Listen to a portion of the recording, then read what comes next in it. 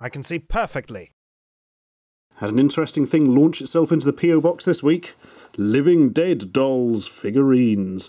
Now, I'm vaguely aware of Living Dead dolls. They were just dolls done up in a spooky undead fashion, as the name would suggest.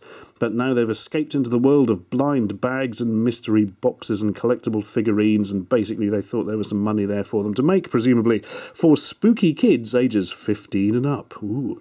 But a choking hazard only for children under 3.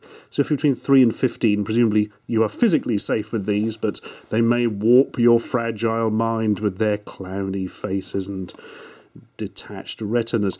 Right, so what's going on?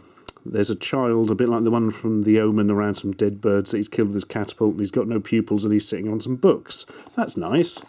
On the other side, somebody with a lot of puncture wounds to their face and red eyes. And a sort of ghosty person. Oh no, I think actually she's frozen in the floor or something. Look, skating and fallen into the lake. Well, that's a nice thought for the day. And on the side, oh look, not only do we get told what's in them, but what percentage chance you have.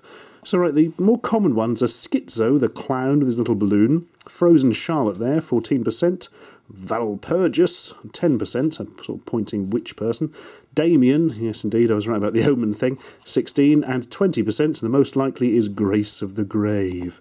Then you've got the rarer ones down below, Schizo in an inferior colour at 6%.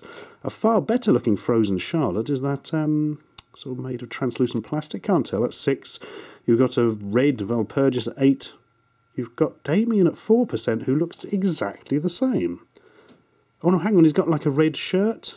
Is that really enough to justify a different variation? I don't think so. And Mystery Valpurgis. Go on then, what's inside? I do hope it's nice. Ooh, there's some glue, that's a good start. Oh. Blimey. Well, it seems quite small, and also they're really keen on you not seeing what's in the bag. Well, what have we got? And have we got any way to actually open it? Oh, blimey, there's no hole, hang on. Bloody hell, I can't even get it open with my teeth. Oh, right. First rung duck technique. This looks like a job for the keyring. Blimey, O'Reilly. This is exciting, isn't it? Packaging, high security. And what's actually in the damn thing? Oh, it's Grace of the Grave. 20%. Statistically, the most likely. And I'm quite disappointed by that, which is a little bit unfair, because it actually looks quite good. Yeah, got one big giant eye, some sort of blood around the mouth. Definitely been repeatedly shot in the head with a BB gun, which is a bad start to the week. And you've got sort of a spooky dress thing going on in the rest of it. And on the bottom it says Living Dead Dolls TM, which presumably stands for Tim and Mark, who are the ones who designed it. Well, there we go. Does it get on the shelf of interesting items or not? It is quite nicely made. Well, there's a bit of a sort of weird lines here where the arms have been stuck on. It's quite nicely painted. Go on then, to the shelf with you.